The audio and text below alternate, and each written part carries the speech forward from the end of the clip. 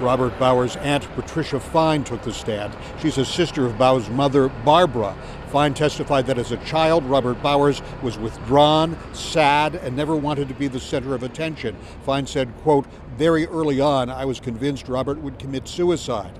Her testimony will resume Monday. Before Fine, her husband, Clyde Munger, testified from his wheelchair. He described Bowers as quiet, polite, kind, and a loner. He spoke of his love for Bowers and of visiting him in prison and praying for him.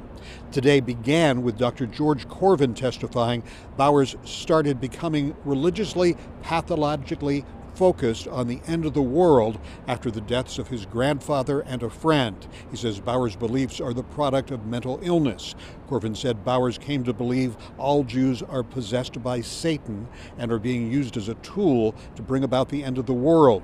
Corvin testified Bowers continues to express his beliefs and does not express remorse. The doctor's report says, quote, Bowers' psychiatric illness impaired Bowers' capacity to appreciate the wrongness of his conduct and lessened his ability to conform his conduct to the requirements of the law.